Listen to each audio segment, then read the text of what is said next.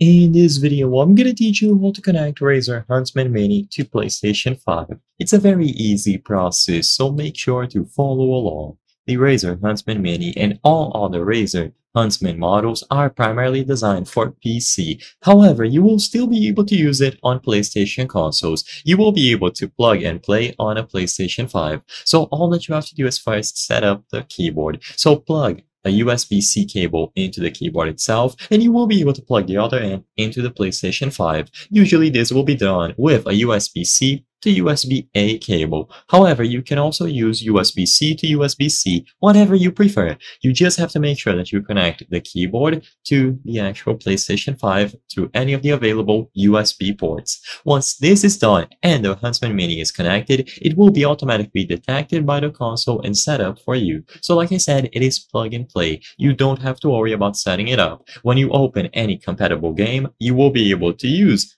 the keys on the keyboard to do actions inside of the game and so on. You will be able to type in text chats and talk to your friends and use it for basic input. Keep in mind that most button combinations like the ones used to change RGB will not work. You can only use it for basic inputs. If you want to customize the RGB, macros, and set other stuff related to the keyboard, you will have to connect it to a PC and use the Razer Synapse software, which can only be accessed through a PC or laptop. If you are on a PlayStation 5, even though the keyboard will be detected right away and you will be able to use it for basic input, you can't do much besides that. So keep all of that in mind. If you want to purchase the Razer Huntsman Mini for PlayStation 5 specifically, you will be able to use it, but the customization options are going to be extremely limited. I hope I was able to help you on how to connect Razer Huntsman Mini to PlayStation 5.